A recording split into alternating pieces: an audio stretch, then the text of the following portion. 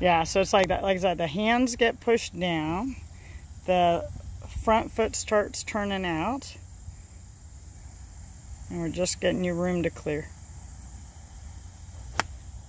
That's all right. And on a 7-iron, where should the ball be in your stance? So, how many is so the ball's the right distance from me?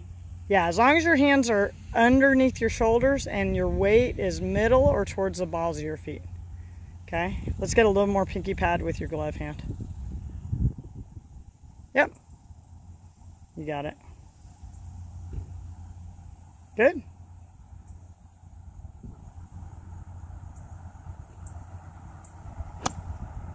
That's all right. And okay, so you got your weight middle or towards the balls of your feet. Go ahead and shift your stance a little bit to the right because that ball position is a little too middle. There you go. Okay, good. That's all right.